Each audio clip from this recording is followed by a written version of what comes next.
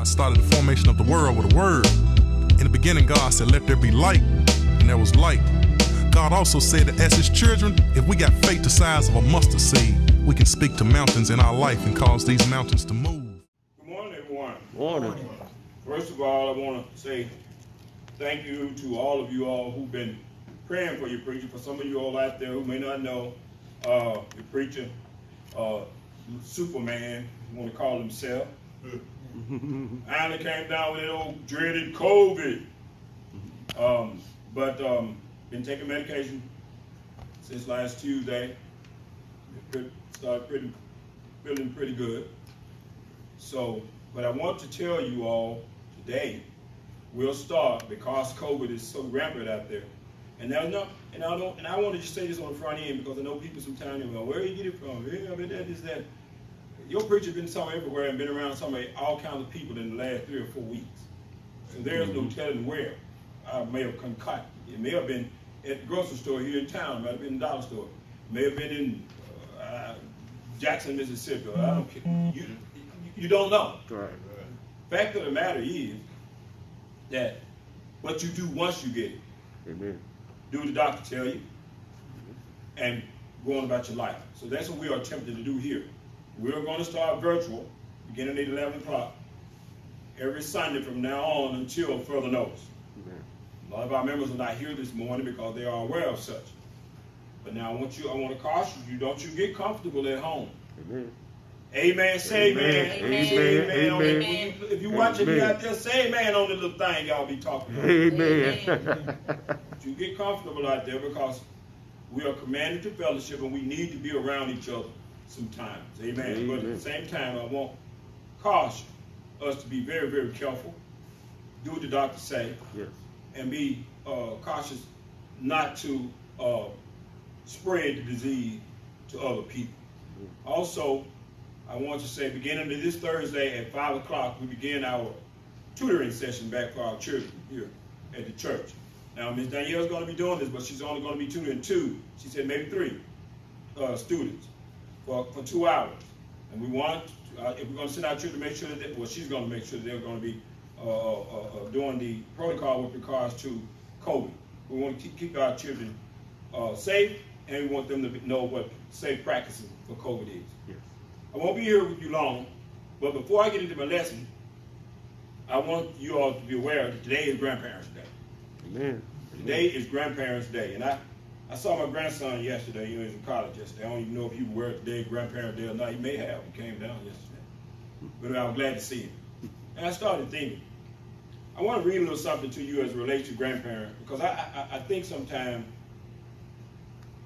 well, I don't think that, because I know in our culture, in the black community, grandparents, it's golden. Oh, yeah. Grandparents' Day is celebrated the first Sunday after Labor Day in the United States.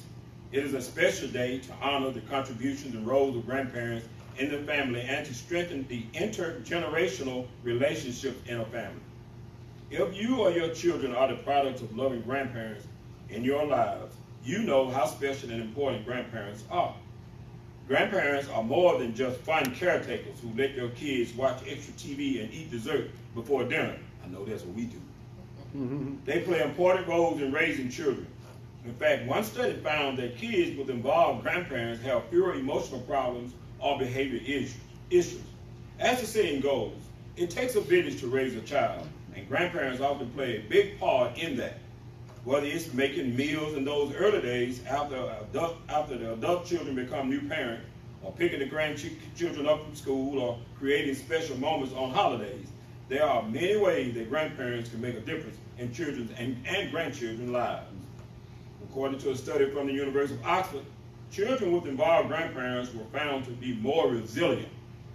When these children faced life changes such as parents divorcing, they were better able to cope. The study also found that grandparents were often more available to listen to children and to help them work through their problems, probably because they were unemployed or retired or something. I consider myself to be very blessed to have had grandparents like Rosie and Charlie Lang around. I know that everybody say they had the best grandparents, but my grandparents were, to me, as good as it gets. They shaped me into who I am and made me want to be a better person every day. While I miss them every day, some days more than others, their passing made me appreciate my time with them. I will never fully be able to express my love and gratitude toward them, but each day I will do my very best. Amen. I love my grandmama and granddad because without them, and you probably know this too, without them you wouldn't be who you were. Amen. You wouldn't be who you are. Now to our lesson. Our lesson today is entitled To Be in His Company. To be in His company. In God's company. When we're in God's company, we ought to know, I know you know, everything's going to be all right. Yes, sir. But I know that there have been times in our lives when we have been in desperate situations, when we thought only the right person could help us at the right time. And more times than not, we go to that person and they help us. But there comes a time in our lives when that right person, that person that we see, that we go to all the time, they're not available to us. They can't help us. I say sometimes when we're dealing with individual people in life, if you don't listen to God, sometimes God will put you in a position where you can't help. He'll put you in a position where you want to help, and people may think that you ought to be able to help, but God will put you in a position where you cannot help. I wondered one time, why is that? And the answer came to me, because God wants you to know that when the help comes, it's His help. Yes. Amen. I was thinking, when you come into, when I went to the doctor early this week, rather than the doctor told me she left out the office. She took all my vital signs and things. She came back in the office wearing a mask. She said, well, you can guess what's going on. I said, oh, COVID. She said, you don't seem too surprised or you don't seem too upset about it. I said, well, for one, it's not the scary, dreaded disease that take your life like people say anymore. And two, my faith is not just in your doctor, but my faith is in God. She said, oh, you must be a preacher. I said, oh, yeah, I am a minister. But that's not why I said it. I wanted her to know. At times in your life when situations like that happen, you don't have anything else to fall on, because see, all I had to fall on then at the time was go to the doctor. What the doctor told me to do, that's what I had to do. Right. Outside that, if my faith wasn't in the Lord, what else was I going to do? Right. Well, I left knowing everything going to be all right. I don't think y'all hear you preaching yet. Oh, I'm preach about 15 more minutes, then if you don't hear me then, I don't know. I don't know. well. I'm trying to make you understand. See, when I went home that night, all the time I meditate anyway. I was meditating. And a thought flashed across my mind, says, you feel all right now, but what if something happened to you? What's going to happen to your family? What's going to happen to the church? And then a thought came right behind it. Stop thinking crazy. Hello? Amen. Hello? Amen. Stop thinking crazy. It's not in my hand whatever happens to me. Amen. Amen. Amen. Amen. God got it. I can't be spending my time God got it. Yes, sir. concerned about this, concerned about that. You can't. I'm going to say this and I'm going to get right back in my lip. You can't serve God scared. Amen. So true. Amen. Amen. God is not a God of fear. Amen. Amen. You can't be afraid of what God put in front of you. More times than not, it's just a test anyway. Amen. In Psalms 16 and 11, it reads, in thy presence is fullness of joy. At thy right hand there are pleasures forevermore. Amen. In God's company, in his right hand is pleasure. I don't know, see, maybe just me.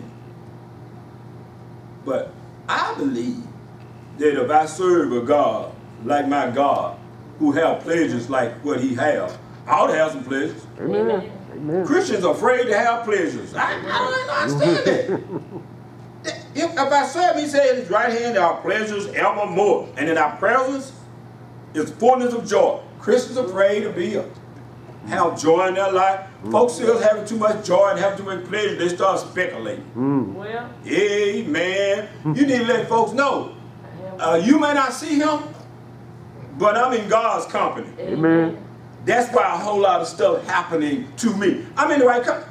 Get used to some company. Amen. Amen. Psalms 18:24 say that I have a friend in Jesus. Yes, sir. I know I need a friend. Yes, sir. we all do. I don't know about, you know, some people walk around like they don't need nobody. Whatever, you know, we get sometimes, now ourselves, we get so superhuman, you know, we think nothing happened to us. I know a lot of us, like myself, walk around here before I got COVID, thinking I have that immune thing. I got that immune thing working. Immune, you know, I said immune to let y'all know what I'm talking about. Amen. Can't catch it, won't catch it, till you do. That's right. Now what? Now you understand more fully that you are not immortal. Amen. Right. Amen. Stuff gonna happen to you. Amen. Yes, sir. You gonna need a friend talk to when stuff happen to you. Amen. Amen. What you talking about, preachers? You know how folks treated people when they first had COVID. Well, You treat them like they had plague. You wouldn't even talk to folks. They got their stuff. Close the doors. Shut down everything. Don't go over there. Don't go on that street. Don't touch nobody. Don't talk. Go way over yonder. Sit down. Shut up. Be quiet. Don't say nothing. Amen. So what it is. Shun the people. well, Amen. Amen. Until we learned we had some sense. But before then, those people we shunned needed a friend. Guess who they talked to? The Lord. Amen. Now look what he's done. You can talk to people again, can't you? That's right. amen. Psalm 61:3 says, he will shelter me when storms of life beat all around me. Amen. I don't know about you. Sometimes it get kind of ugly in life. Amen. I tell you all the time, I ain't had no bad days in my life in so many years, I don't know what to do. I haven't. I've had some bad moments in those days. Amen. Say amen if you can. Amen. Amen. Now, I want to just say this to you people, sometimes who drag stuff on. I want to talk a little bit more about that in the end. I want to say this right now. Don't create stuff in your life that's ugly and hold on to it forever and expect me to be in your company. All right. All right. All right. I can't be in that company. Amen. You ought not to be in that company. I'll show you what I mean in just a minute.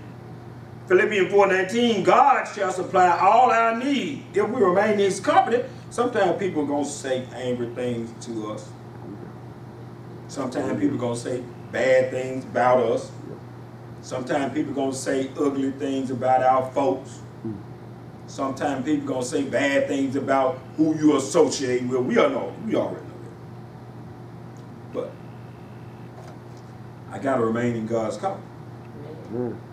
I need to keep God with me. Even while they're doing bad things. How do I do that? Love them anyhow.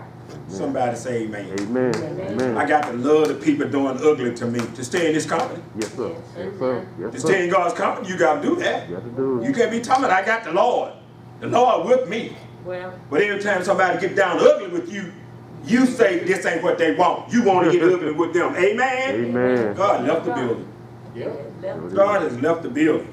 man, In God's company, you won't be disappointed because he'll take care of you, according to Isaiah 41:10. In his company, I might suffer, but I'll do it gladly. I might walk through dark times, but I'll do that gladly too because I know he's there with me. Amen. Amen. You don't have to see and hear everywhere you go when you're in God's company. People say, Pastor, I just about stopped living my life because, you know, this COVID is out there. And I'm glad the brothers prayed this morning in our opening prayer and in our other prayer about our communion and the plight of our communion, which has gotten people afraid to go out to eat. People afraid to go to other functions. There are people that used to live and die for football season. Because football season was a rah-rah type of a people afraid to get together and do things anymore. Don't get me wrong, you need to be cautious. When in Rome, do like the Romans. I'm in Memphis, I'm going to be real cautious. People say, well, in Memphis, they got guns. When I'm in Memphis, I'm going to be real cautious, is all I'm going to say about that. You be cautious of any place you go to. But remember this, no matter how cautious you may be, if you ain't in God's company, it ain't going to be enough. Amen. Amen. Amen. In his company, I can draw closer when things are troubling me, as long as I draw close with a true heart. Hebrews 10:22 says, let us draw near with a true heart and full assurance of faith, having our hearts sprinkled from an evil conscience and our bodies washed with pure water. To be in God's company, our intent must be pure intent. Amen. Amen. See, well, I make mistakes, and I know that the Lord don't like sin. I told you last Sunday, and I'll tell you again, the Lord has already died for all that. Yes, sir. Yes, sir. All that sin you talking about, He's already died for that. What you need to do is to draw closer to God with true intentions in your heart. Amen. Amen. When we close to Christ, gotta have a pure heart. Your intent must be pure. Yes, when we're in His company, we won't have time to take pictures of the ugly times in our lives that we hold on to forever. Amen. That's what I'm saying. Amen. I will talk to you a little bit more about later on. Later on is now, because I'm about to close my sermon. Too many times in life, we stop along the way in life and take pictures of ugly things that happen in our life. Yes, sir. And then we bring those ugly things up over, Yep. and over, and over, Well, and over. yes. After a while, we're living in that ugly time. Yep. Now, think about what I just said. Who wants to live in an ugly moment in their life forever? Well, Mm. good question. Who want to keep reliving something that's hurt them? Who wants to stay in a moment that have caused them so much grief? But that's what we do. That's what we do. Right. People hurt us. We don't let them forget it, ever. Well, No, I ain't gonna let them forget it because I don't want to forget it. Where is your faith? Amen. Good question. We got faith until somebody hurt us. Mm. When we hold on to those terrible mental pictures, we create enemies. The kind of darkness that creates an enemy in yourself. You create an enemy in you. That enemy is the person that prevents you to forgive. So, if you cannot forgive, you cannot go to heaven. Amen. Amen. Amen. I said that. You said So it. said. Say it I again. said that. Say it. Amen. Say it. Well, I forgive them, but you keep on talking about it, talking about it to everybody and anybody that will lend an ear. You keep talking about. If you're in God's company, you ain't gonna remember that. Amen. Amen. You ain't gonna remember. We all have guiding lights within us. Now, unfortunately, light can't shine if we keep ourselves surrounded in the dark places in our life. Yes, sir. Amen. Yes, sir. If I have a light, the Bible knows, the Bible told me that I have one. I got a light that I got to put out there and let people see so they can draw people to the Lord. Yes, sir. How can I put that out there if I keep it surrounded by the dark stuff that happened to me all the time? Where is my joy? Where is my pleasure if I got to always be surrounded in the dark stuff that happened in my life? That's it. Someone need to get some better company. Yes. Amen. Amen. We need to let old hatred, old mistrust, and old bitterness go. Go. Amen. You've been keeping them company too long. Yes, sir. Replace that with the real company. There you You go. know how it is when you know you got real company. Clean up! Clean up. Clean up your life. Replace hatred. Replace bitterness. They should have been your company no way. But I know hatred make you feel good. I know. How supposed to do it? Hatred make you want to, woo! You don't even have to consider people when you hate them. When you hate people, you can say anything you want to say. You can act any way you want to act. You can feel any way you want to feel. Yep. Because people will allow you to feel that way because they recognize that you hate them anyway. Well, here's a little news from the country preacher in Marks, Mississippi. The hate train don't go to glory. Amen. Amen. Amen. Amen. You better get off that train. Yes, sir. Yes. Yes, You better sir. get out of the company of evil for evil. If they do something to me, I'm a Christian now, but I ain't no fool. Well, You know, we like to caution that when people are doing stuff, we'll tell folks, I'm a Christian, but you ain't just going to walk all over me. Amen and amen. I'm with you. Don't let nobody walk over you now. But know your place Amen. and know God's place. Amen. Let God do his work because he knows his work. God don't tell you now, if they walk on you, you walk on them back. Except for you go put your high heels on and walk on them. Amen. No, that's no. Amen. That's that tit for tat stuff. That's not Bible. That's it, though. We gotta let God. If I have God in my company, if I have God with me, and He watching people do something to me, what do you think I ought to be doing? I'll tell you. Since God is love, I need to be mimicking what He is. Amen. Amen. He's in my company. Somebody doing something bad to me. Hating on me. I gotta love him because of who I have with me. Amen. Can't love somebody doing something bad to you if you don't have some love with you to show you how to love. Who greater example of love than God? Amen. Amen. Because God Is love. is love. Yes, sir. And if Yes, you sir. got him in your company, you gonna love people irregardless of what they do, what they say, how they treat you. No matter what, you gonna love them. Amen. If you're not a loving person, I will give you an opportunity to be one. Yes. Give you an opportunity to come to the Lord. Because I'm going to tell you now, loving people that do something bad to you, you can't do that on your own. Don't even try it. Amen. Don't even try it. You must be in the company of the Lord in order to do that. Yes, sir. Yes, sir. And you can be in His company by way of hearing His word and believing. Repent of your sin. What's that, Pastor? The stuff you know you're doing wrong. All of us know. All of us know what we're doing wrong. Stop that. Amen. As much as we can, pump the brakes.